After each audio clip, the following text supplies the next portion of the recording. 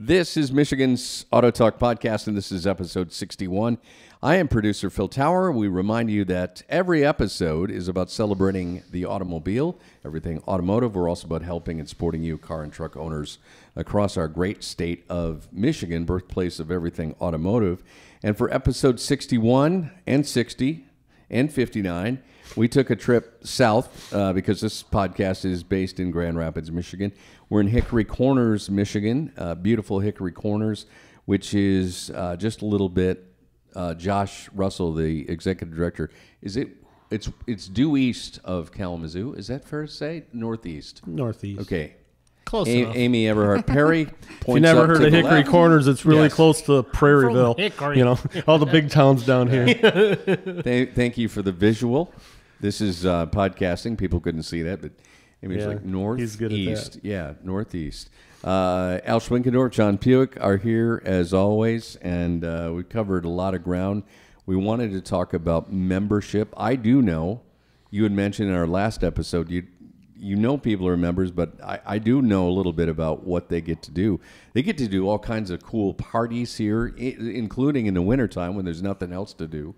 Classes, talks, just really cool things. A lot of ongoing member benefits, and I'm sure they get great deals on admission as well, too, and a whole bunch of other perks. But we are really pleased in this episode to welcome the Director of Development and Membership, Amy Everhart Perry, and we wanted to talk about, this is a museum which car lovers and people who are like big time into cars, they want to look at a membership. So first of all, Amy, welcome.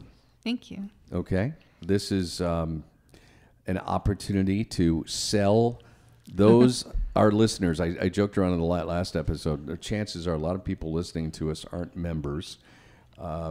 Talk about membership. I mean, if you were to say this is an average member, it's probably a car lover, but I'll let you take it from there. What are your members? I mean, it's probably a cross-section of everybody, too. Right? Absolutely. We have 1,600 to 1,700 members of the Gilmore Car Museum, and they really range. You know, we have the retired guys that love cars, you know, in their 60s, 70s, 80s that come here all the time, love our car shows. We have a lot of family members, so families with children that come. And we have members from all over the country. So we have some people that live in Washington State. I've talked to a couple of members that said they've actually never been here before, but they just love what we do. So, you know, hopefully we're hoping that our members physically come here and get to enjoy all that we have to offer here. But we have quite a mix of members in that queue. And then what are the benefits to a member? Yeah, absolutely. So membership is annual, and it includes unlimited admission to the museum and car shows for the year. We have several different levels to accommodate different needs. So we have an individual membership at $55, ranging up to a family membership. Host membership is like if there's a couple that doesn't have any kids, but they want to be able to bring a friend or two when they come. That's the host membership. And then grandparent membership that we just started this year is so that a grandparent can bring their adult children as well as their grandchildren to the museum. Very nice. And then we added this year an option to kind of customize. So we have what we call a passenger add-on. So someone can say, I want a family membership, but I want to be able to bring 2 extra friends with me when I come. So the add-on passenger is $30 per guest, and that's good for every single time you come to the museum. So come twice and it paid for itself. Yep, yeah. Absolutely. Nice. Yep, most of our membership levels are after you. Basically about the 3rd or 4th time that you're here, it's paid for itself just with the admission to the museum and to the car shows. We added this year one benefit that's been very popular has been early entry to our Wednesday night cruise-in. So we're here tonight on Wednesday night with our cruise-in, and our members have just loved that extra perk to be able to come in half an hour early, get their parking spot, and get first in line for the bar. And so that's been, I think, a great motivator for new members as well this year. Nice. I like the fact that you mentioned there are people all across the country, including, and it cracks me up, people have never visited, but they understand how that's really important to keep the history of the automobile alive, the industry. These guys know it. it's changing before our eyes. Everything is seemingly going to electric, and it just makes, honestly, I think it makes this whole collection just more valuable, more cherished, and who knows? 30 years from now, there could be an early Tesla collection. You never know, but that's fine. I guess if you could speak to that, how important it is to, those members really care about passing on the heritage of the whole collector car lifestyle, don't they? Yeah, absolutely. Our mission is to tell the story of America through the automobile. And one thing that I love telling people, genuinely from the bottom of my heart, it's so fun working at a place that just makes people happy. Like it's just a place that people love to be. What's that like? Yeah. We need that. And just so many stories from people of cars evoke. You mentioned in one of the earlier podcasts that at the shows, everyone can enjoy a show, whether or not you're a car nut. If you don't know all the bits and pieces of what you're looking at, you can enjoy that. What you're looking at is beautiful. And so people from all walks of life. And for me, as someone who is, I probably couldn't point out every single thing or recognize, that's a 57 versus a 58. But for me, cars evoke stories of childhood and family. And the amount of people that we've seen from all walks of life that see a car and say, oh my gosh, my parents had a car just like that when I was growing up. And for me, one moment that I had for that was during Winter Wonderland in December and January. We offered rides in some of our classic cars through the grounds and through the lights. And we had an 89 station wagon with a back-facing seat. Nice. And I remember those. Yeah, and my dad had one of those when I was a little girl. Out of reflex, did you start smacking the right shoulder trying to get your brother? Yeah, so all of us 90s kids, a lot of these 90s kids that are now parents of young children seeing this 89 station wagon and just having those moments of nostalgia. And I remember one night I asked Josh, things were winding down, and I said, will you take me for a ride in the station wagon? And he said, you're an employee, you can drive it. I said, but I want to sit in the back. He drove me through our lights display, and I just sat in the back like a little 7-year-old, like kicking my feet. It was great. I'm dying making faces to no one as you look out the back. Oh, we used to go miles and miles staring at the camper. Yeah. Sitting in the back, and it's just like. Would that have been a do you remember what that was? Probably an old Buick? The station wagon is 89? 89 Chevy Caprice Estate. Okay. Oh, yeah. Chevy time. Caprice station wagon. Yeah. Was it green? It's brown. Tan. Kind of The 70s ones were green. Yeah, kind of like the National Lampoon. The Griswolds. Yes. The Griswolds. Yes. Yes, I love it. Yeah, and you know what? You're right. They're memories. But I love what you said about the members of the museum, because really, not only is it a happy place, people they have a common denominator. They love to talk cars. Even if it's a Mopar guy versus a Chevy guy, and there's arguments, but for the most part, everybody Chevy's gets better. along.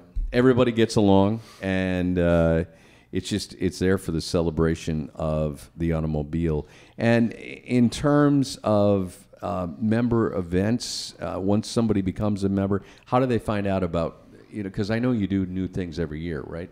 Yeah, absolutely. We send emails to our members regularly, and we have a handful of members that don't use email, so sending them packets in the mail and making sure they have our show schedule for the year coming up. And one thing that I've been focusing on is really that relationship building and making sure that they know that they can call me if they have any questions or need anything. And my approach to my work is very relationship based, and just having them to know that they have a resource available to them and someone they can call and say, hey, I'm bringing a couple of friends, or, let's schedule a tour.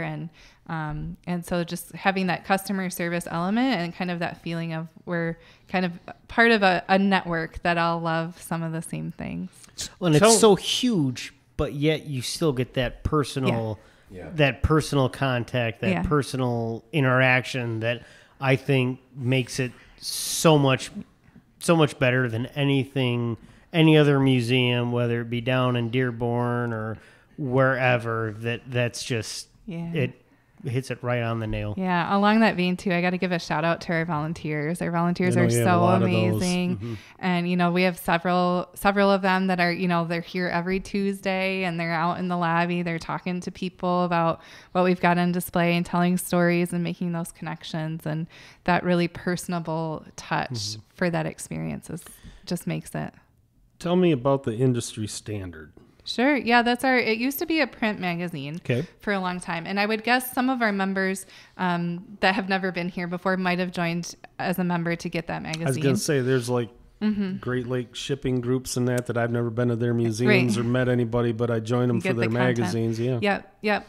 And so they just, Emily, who's here in the room with us, they just switched that over to be a digital video magazine that we're doing quarterly. So cool, our first actually. one came out in December, and we had another one in March, and we'll have another one coming up soon in June. I'm going to sign up just for that. It's about 15 to 20 minutes each episode, and it's got a couple features of things going on here, talking a little bit about some of our exhibits, and they've highlighted some of our volunteers and members during that. So a little kind of behind the scenes, and that's only our members receive the link. I'm kind of an old school book type guy, but if you're talking stories about cars and stuff like that, video is way better than a magazine. 2 pictures can't do what 2 minutes of video can show you. Absolutely. Yeah, that's a great point. Across the table from you, Amy Everhart Perry with the Gilmore Car Museum, are 2 auto mechanics, certified automobile technicians. They've been working on cars a long time. This guy, a little bit longer than that guy. Gilmore Garage Works, talk about that. And what that is for the museum here. Yeah, absolutely. That was when I was preparing to come here and doing my research before my interview. Looking at that program was just really impressive to me as someone who came to Gilmore from the education world. I think that's, for me personally, that's a really interesting bridge. And I think we're getting to a point in our country where we're realizing not everyone has to get a 4-year degree to have a really fantastic career. Thankfully. I think my generation was kind of in this like everyone goes to college mode, and that was an okay path for me. But for some people, they want to do that hands-on work and have those other opportunities, and there are really great careers out there that need young people interested in this kind of work. And so I think this program is very unique and very needed in our country and for our young people. So Garage Works runs Tuesdays and Thursdays during the school year, after school. And they feed them dinner. They have a couple different tracks for programs that they can focus on while they're here. And they tell the students, you don't need any prior experience. You don't need to know what kind of wrench I'm asking you for, what kind of screwdriver, just come in. We'll teach you from the ground up. If they need steel-toed boots, they get them steel-toed boots. It's a program that's very generously supported by donors. So we have the funds to make it just a wraparound program for these young people that want to learn. They do engine building. They've done a lot of ground up restoration projects. There's a motorcycle track. They do some painting. So really bits and pieces, welding, bits and pieces of these hands-on skills that they can leave high school having that foundation for whether they go into an apprenticeship program or a trade school. They've got a really solid foundation with this hands-on Very nice. work. What's the age range? Mostly that you high see? school. Okay. They're mostly high school. We do have a couple middle school students that kind of, The work go-getters, their way yeah.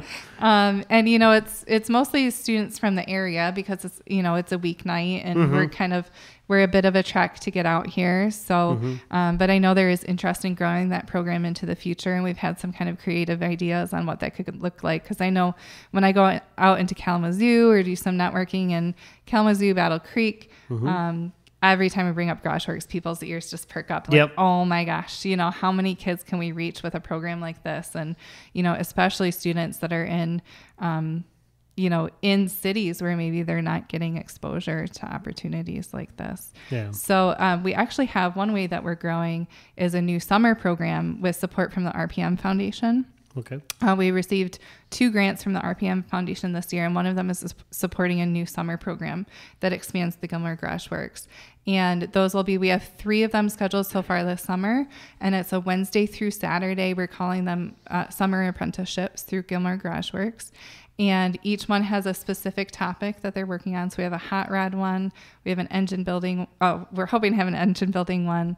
And the idea there being they'll kind of camp, summer camp-ish for ages 18 to 22. So we're looking for young people that have just graduated from high school. Okay. Maybe they're in college, maybe they're doing something else, but young people interested in going into these careers and getting some of that hands-on work in restoration.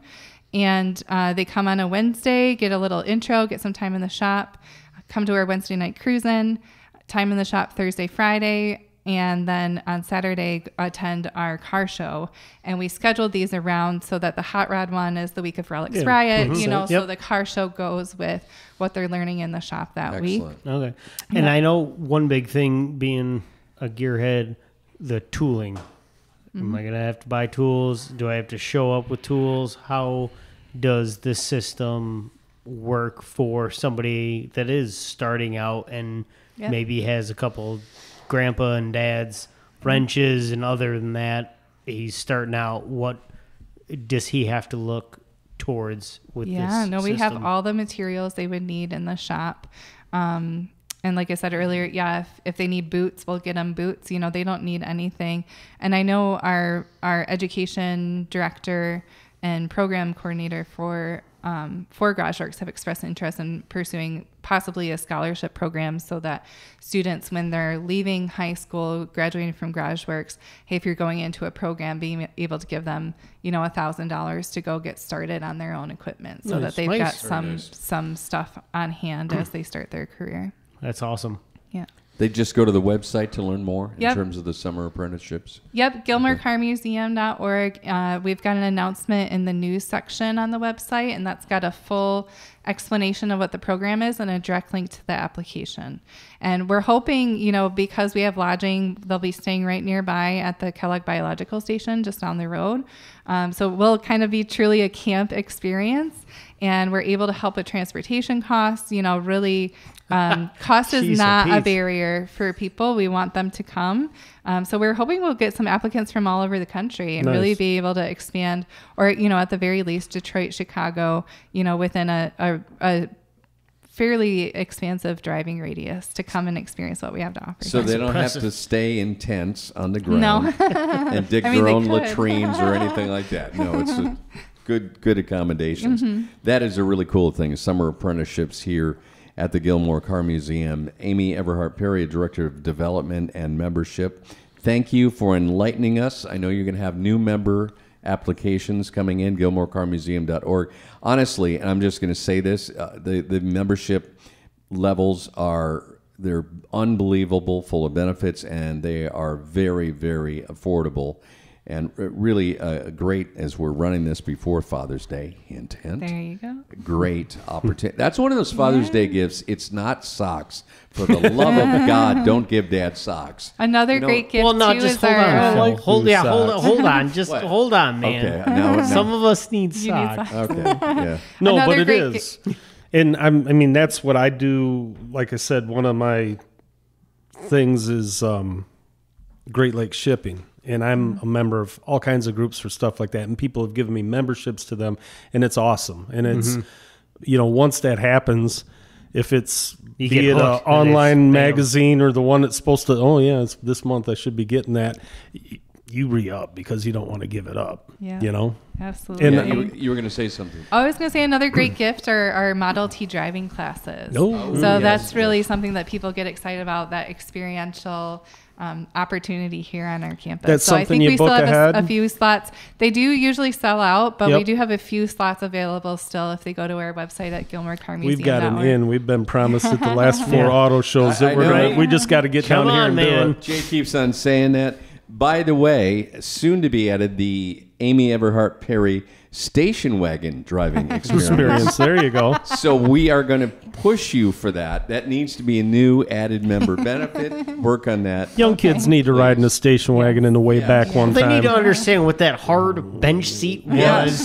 and that back, and you didn't have any air condition, and those windows just baked you in, and Yep. you just had no choice but to sit there and deal with it. See, and Amy, Al and I have come from that era where the station wagon back seat, mine was a 69 Ford Country Squire. It was a 70. They faced each other, didn't They they? Instead faced of each going other. backwards. And they had metal edges Yep. because the floor folded down and there was no plastic back Right. then. Everything was metal. That's true. So you were decapitated if you're a kid, you know, in the car stop fast. No, seriously.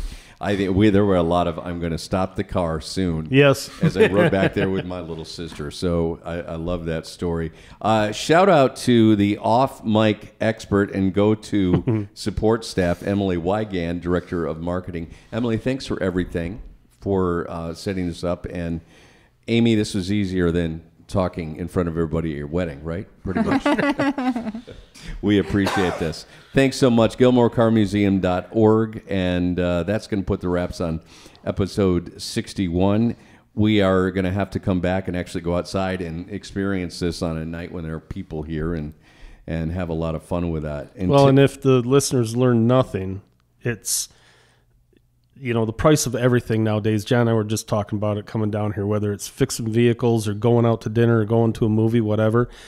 This place I've always felt has been a bargain. I've always felt like I've gotten my money's worth, and it sounds like it's still that way. Great. I mean, really is. For the what goal. you've got. That's the goal. Our board wants to make sure that this place is accessible to all that want to enjoy it. And that was the goal of our founders. Yeah, was that's to share their fantastic collection with as many people as wanted to see it. I hope you will share this podcast with your board members because I want to tell them we appreciate what they do. And that is important, that accessibility for all at a price level.